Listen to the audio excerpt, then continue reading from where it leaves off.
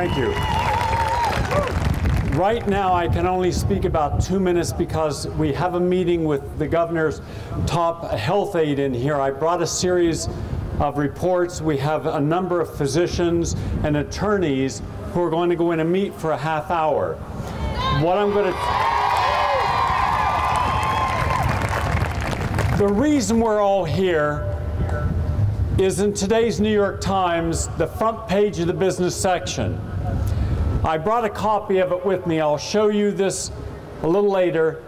It's about how much money the pharmaceutical companies can make off these vaccines. I wish that we had pulled back and understood that the debate should not be about whether you're going to mandate a vaccine for healthcare workers.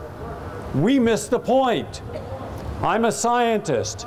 I'm a PhD in human nutrition, public health science. I'm a professor of graduate sciences. I'm a research scientist in anti-aging medicine.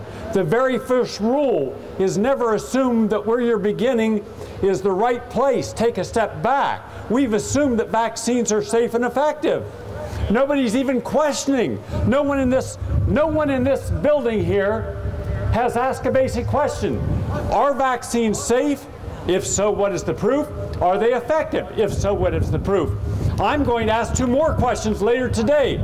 Are vaccines not safe, and what is the proof? Are vaccines not effective, and what is the proof? If I can find proof that vaccines are not safe and effective, then what about the hundreds of thousands of people working in the vaccine industry? What about the journalists at the major networks? Why haven't they been on this story? Why are we pumping tens of billions of dollars into one of the biggest health frauds in history and making people the guinea pigs? Now it's the nurses, the doctors, tomorrow it'll be the school teachers, then the police officers, then the firefighters, and then it's in your home. I say the government should not be allowed to come in your home and have a healthy body given a deadly disease-producing drug.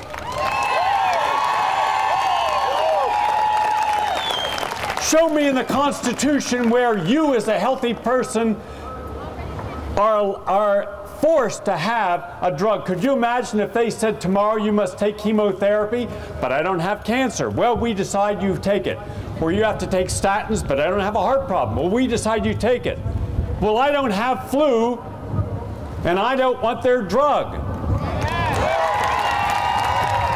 And until such time they can show me science, real science, not the science they bought and paid for by hiring scientists.